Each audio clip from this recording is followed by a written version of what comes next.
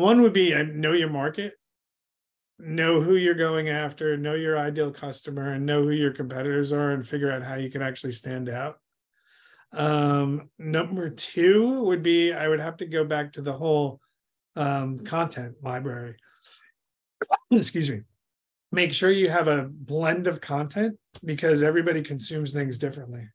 Whether that's video, whether that's an ebook, whether that's an infographic, make sure you have the right stuff that somebody's going to want to consume at the right time.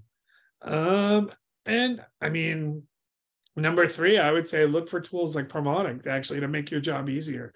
And that's, you guys didn't even pay me to say that, but honestly, I think because I'm a one-man shop and I create content, not only for our demand gen team, but for our website and for the company, I look for actually tools to help make my job easier. And honestly, I think having tools at your disposal makes it easier for you to actually do your job and get your message across.